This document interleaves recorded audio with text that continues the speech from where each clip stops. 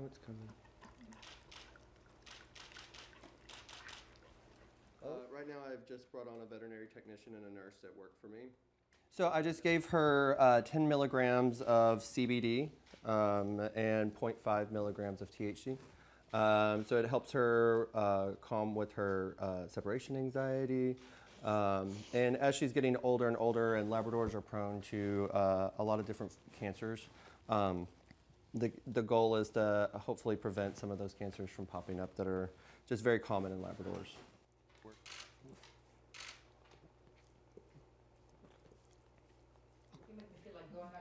The law hasn't caught up to what the science is telling us, you know, then what am I going to do? I'm not going to allow them to suffer. I'm not going to allow them to